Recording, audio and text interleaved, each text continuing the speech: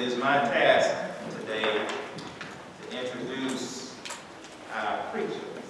Not just our speaker, our preacher, because he told me he was preaching today. I will not reiterate the obvious. You can read Dr. Glaude's extensive bio that's printed in our program. And perhaps had you glanced at it even peripherally, you would have discovered that Eddie S. Glaude, Jr. is currently the chair of the Center for African American Studies and the William S. Todd Professor of Religion and African American Studies at Princeton University. If you had looked at it a little bit today,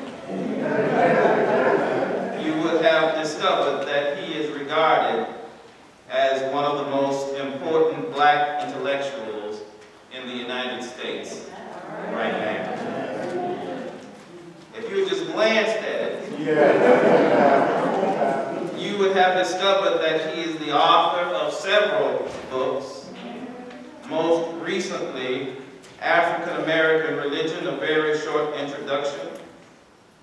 And find out, you know that his newest book is set for publication next year and is entitled Democracy in Black, How Race Still Governs the Soul of America. But I don't want to focus on that. You will no doubt know, if you perused your program before we started, that Eddie is a graduate of Morehouse College. Say amen.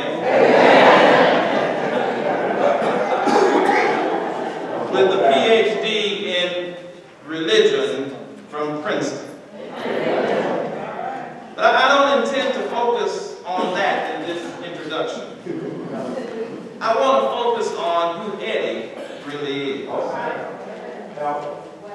Eddie Glaude is simply, yet more profoundly, a man of courage, integrity, honesty, decency, and virtue, who cares deeply about the plight of the disenfranchised least of these.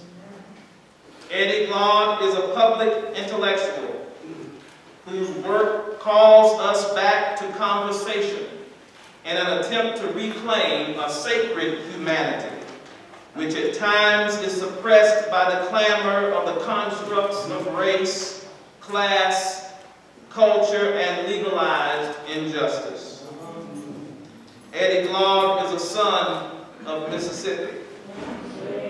And I mention this because as a fellow Mississippian, he, like me, understands the fact that most folks think that Mississippi is just one large town. Folks find out you from Mississippi, and they expect you to know everybody else in the state. But no, I did not know Eddie growing up, because I'm from the city.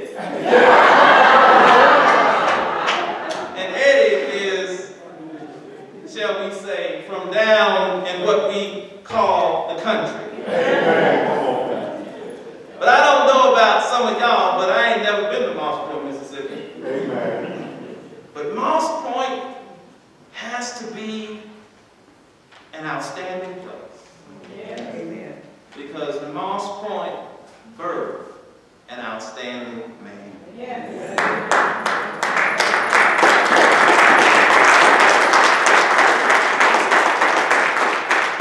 And perhaps most importantly, Eddie routinely, under the strain and temptations of life, asks himself the question, which all of us should ask ourselves from time to time: who do I take myself to be?